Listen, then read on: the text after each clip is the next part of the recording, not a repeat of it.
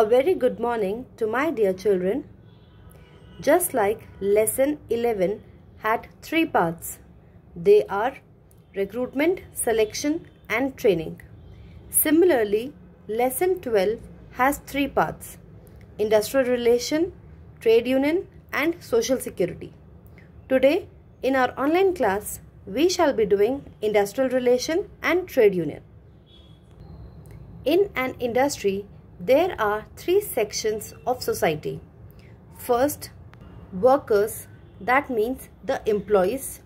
Second, the employers, which means the management of the company. And third, the government.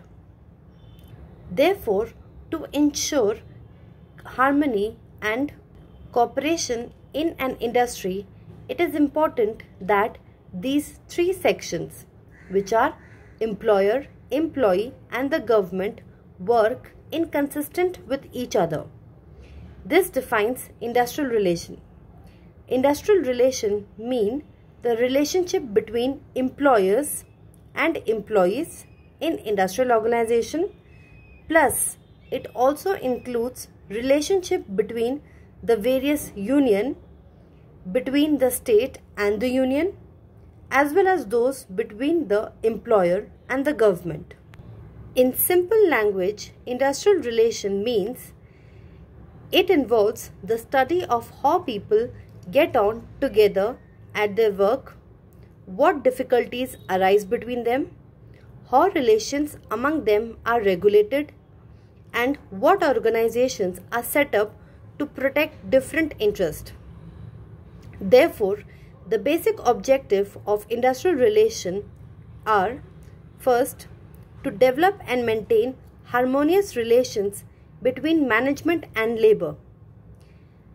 Harmonious relation between management and labor is essential for higher productivity of labor and industrial progress in the country.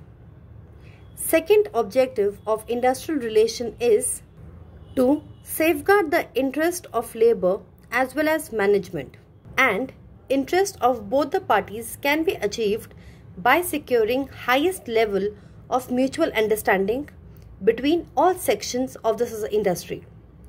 Third objective is to establish and maintain industrial democracy. Industrial democracy can be achieved by allowing labor participation in the management so that personality of each individual is fully recognized and developed. Fourth objective is to avoid all forms of industrial conflict so that industry can work in peace and provide better working and living standards to its workers. Fifth, to raise productivity in an era of full employment. This can be achieved by reducing the tendency of higher labor turnover and absenteeism. Sixth objective of industrial relation is to bring about government control over such industrial units which are running at losses. Last objective of industrial relation is to ensure a healthy and balanced social order. This can be achieved through recognition of human rights in industry. To achieve harmonious and cooperation in industry, trade union play a very important role. Initially, workers were exploited by the management because they had limited legal protection or rights for them. Therefore, a trade union came up. A trade union is basically an organized expression of the needs, aspirations and attitudes of the working class. Therefore, trade union is an association, which means combination of employees, where employees voluntarily join. Voluntarily means they join at their free will. There are no restrictions imposed on their entry and exit. Trade union is permanent. If trade union is not permanent, it will be difficult for a trade union to achieve its objective.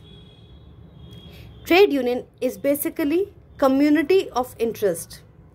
People who have same or similar interests and problems, they join in so that they can motivate them to unite. Trade union is basically a collective action. And lastly, trade union is a subsystem. It is a subsystem of social system like economic, social, legal, political conditions of a country. Why are trade unions formed, or what are the objectives of trade union? The first objective of trade union is to secure for the workers fair wages so that cost of living and standard of living can be maintained. Trade union also ensure improved working conditions.